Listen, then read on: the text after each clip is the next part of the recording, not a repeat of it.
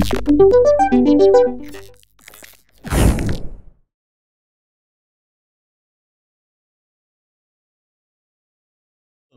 to this MAMP PRO screencast. Today I'm going to be talking about configuring your Apache server, your MySQL server, and your PHP. I'm going to be using Mac OS X Yosemite and MAMP 3.073. Okay, the first thing I want to say is you cannot directly change your Httpd.conf to make configurations to your Apache server, your php.ini files, and your my.cnf file. For your MySQL and your PHP configurations. You cannot change them directly. Every time you start the Apache server, the servers, and start up your Apache server and your MySQL server, those files get overwritten. Okay, so let's start with Apache server. You can make changes to your, you can customize your Apache server directly through the interface. Here in the hosts extended section, these are the changes to the main changes you would make, so you can probably get away with just making changes to the interface. You can make custom changes to certain directives here in the directory directive or the virtual host directive. You can just type in stuff as you would in the httpd.conf. These changes, you can make additional changes and directly type into the Apache httpd.conf template file, and you can make changes here. Be careful not that you make conflicting changes where you would make a change here and you change it again, the exact same change, you overwrite it here in the template file. It will take the flow of operations, I guess, is from the template file is going to get built from the interface, and the interface and the template file itself is going to build the httpd.conf file. So you can make changes in here if you want. We do have a blog entry on making changes to the template file. If you want to see that, just check our blog. And these changes are going to get reflected in the real httpd.conf file, which is located here in users or username library. Library is a hidden file. Application support absolute MAMP PRO httpd.conf. This file is going to get overwritten every time you start your servers, so you cannot make changes to the real httpd.conf file directly. Okay, so PHP, configuring PHP works a lot like Apache server.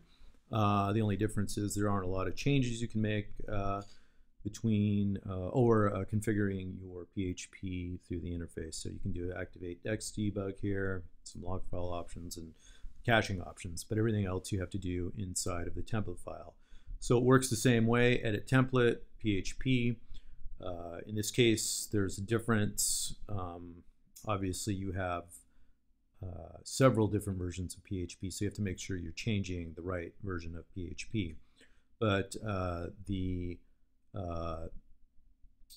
concept is the same. You make the changes here in your PHP file and PHP template file, and those changes are going to get reflected in the real php.ini file, and that is in the php.ini file. In this case, is in a different directory. It is in Macintosh hard drive library application support absolute MAMP PRO conf.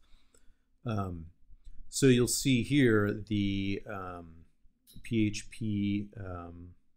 Let me just go back to my servers and start them again. You can see that it's 1101, and that is the file that got written. So this is the real deal here, and if you are curious, or maybe something, oops, did I rename that? Oh, it doesn't matter. If you renamed, if you made some changes in your PHP template file and you're seeing that they're not showing up and you're suspecting something's wrong, you can always check the real one to make sure that the template file accurately reflected what you thought you were changing. Okay, so Going back to the interface here, you'll notice we do have identical PHP, host module PHP, and CGI PHP. And you probably noticed there were a few different php.ini files here, and that is because if you go to individual CGI PHP, I'm going to save that and restart my servers. And one thing I do want to point out is I have in here in my PHP version here, I've got a 5.6.2 and a 5.5.18, and that's exactly what's going to show up here. So these files got created at 11.02, and they are going to represent the configurations for your CGI PHPs on the hosts, on my hosts here. So the main point is make your changes through, just as in Apache Server, make your changes through the php.ini template files here, and make sure you're making changes to the correct one in the case of PHP. MySQL, again, similar to PHP.